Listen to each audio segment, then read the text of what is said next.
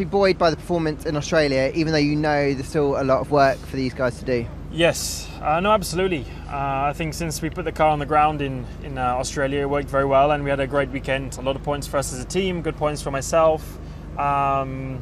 Just a very good weekend all round, you know, for everyone. Good motivation as well to kind of keep us going, keep us working hard, and also just rewards everyone for the amount of work that's going into everything at the moment. You know, there's a lot of long hours and time getting put into developing the car and making it quicker and trying to bounce back from a tough start to the season. And bits of that are already showing. So definitely a nice weekend for us all.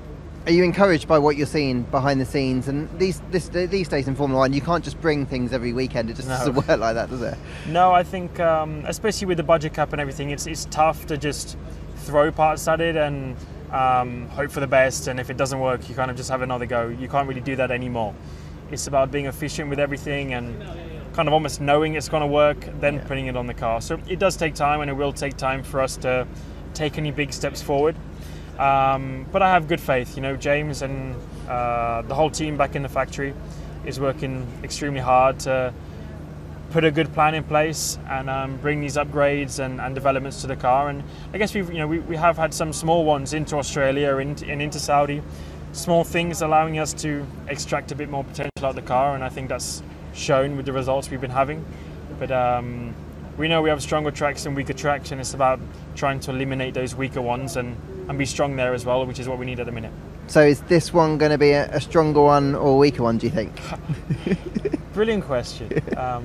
I think what makes that tricky is just the weather. You know, I've not driven this car in the wet. I think a few people did manage to do a few laps in Barcelona in the wet, but I wasn't one of them. So I guess new challenges for me and new things to explore and figure out with this car.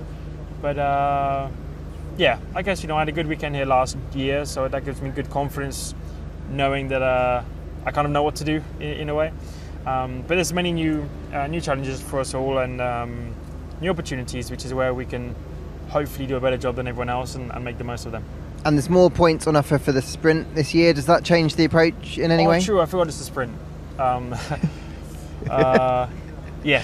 Yes, of course. And decent points, you know, points which can really add up by the end of the season. So crucial. I guess it's just very difficult coming to a new circuit, having a sprint where you only have practice qualifying, with the weather like it's looking like it's going to be. If that makes sense. Tomorrow, we might not get much dry running. Which is hard to then to set up the car, knowing that Sunday might be a bit dry or Saturday might be a bit dry. So difficult, I think. It's going to be a tricky weekend to extract the potential out of the car and figure out what the optimal balance and performance is from the car. But everyone's in the same boat, so it's, who can do a better job of that this weekend is going to come out ahead.